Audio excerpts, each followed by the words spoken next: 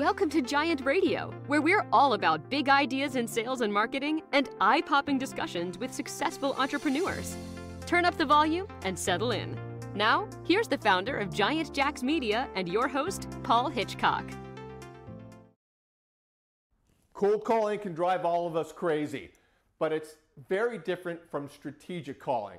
So let me tell you what I'm talking about. We all know cold calling, where you're just smiling and dialing, banging out a bunch of calls. I remember the days I was making 500 dials, a day calling, and that just doesn't last long. But when I was doing that, I always made a game of it. I had fun with it. Back then it was a baseball game. I was including, pitches, strikes, balls, home runs, which were appointments I set. And so I just knew it was a numbers game. I had fun with it. I tried to get the feeling of jitters away and just went at it.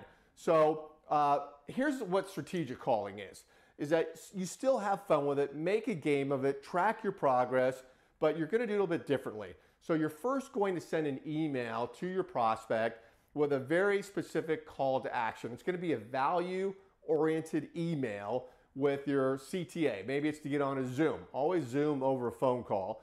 But let's say that's your CTA. Now you send that. The next day, you're going to make a phone call. Maybe you're doing 10 a day, 5 a day, 15 a day, whatever you can handle and build into your workflow. But you're calling up a very specific list. You've sent an email the day before.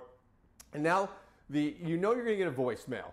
It's not a lost cause, because you're going to do this. You're going to leave a voicemail and you're going to refer back to the email that you sent. You're going to say, Sally, hi, this is Paul Hitchcock. I sent you an email on Tuesday, yesterday, at 7:30 in the morning to this email address. I hope you got that.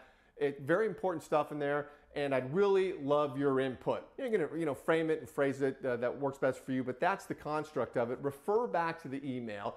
Gives you a better chance that they'll actually look at the email, but also by leaving a voicemail, they hear your voice and they see that you're articulate and you're not trying to slam them. Hey, I was hoping to get on a phone call with you, and you're never expecting to go into a pitch when you call somebody cold like that, even if you do get them on the line. So refer back to the email and very concise, and you hang up. You go on to the next one, and you just make a process out of that, a game out of that, and then as you're doing that, of course, you're nurturing these people along the way. What do I mean by nurture? So you are inviting them to the virtual LinkedIn webinars you're doing.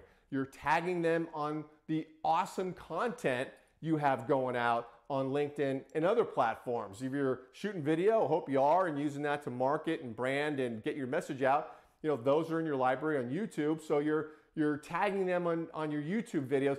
My point is, there's a process for nurturing so that as you're calling, it's not just a naked cold call. There are supporting pieces around it that make it much more effective.